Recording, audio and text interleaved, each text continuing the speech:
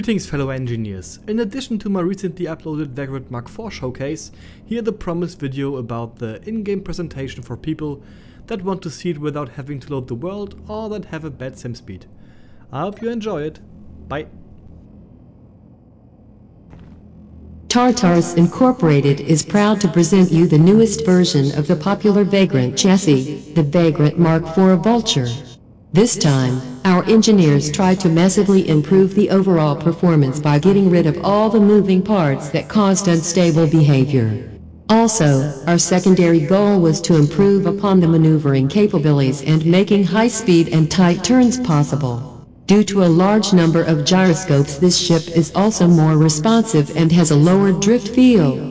Combined with a new and more powerful set of thrusters, the Vagrant Mark IV Vulture is a must-have for small crews who want to explore the universe in style. As usual for the Vagrant line, we installed RAI, the responsive artificial intelligence, giving you an immersive audio feedback when interacting with buttons or certain systems of the ship.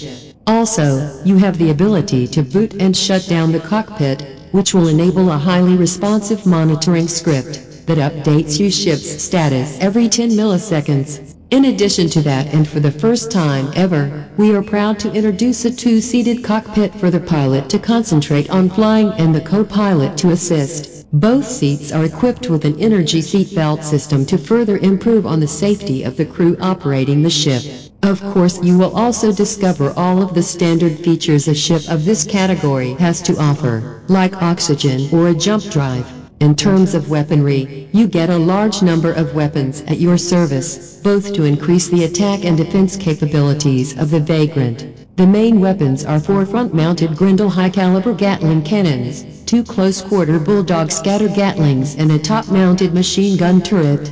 In addition to that impressive arsenal, you get 4 AI-controlled Gatling turrets at the front and the back of the ship, automatically firing at enemy vessels. And to further increase your protection, we installed 6 ISM Mayfly turrets to take out any missile fire. But do not think that is all. The main feature is the battery-powered Sparrow fighter docked at the back.